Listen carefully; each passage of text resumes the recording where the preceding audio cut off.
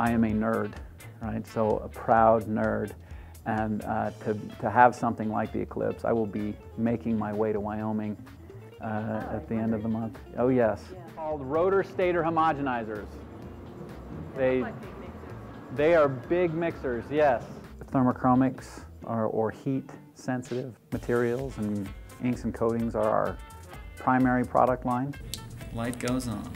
Sunlight does this to our product. In the case of the US Postal Service, the stamp application for the Eclipse, a thermochromic black that hides a message.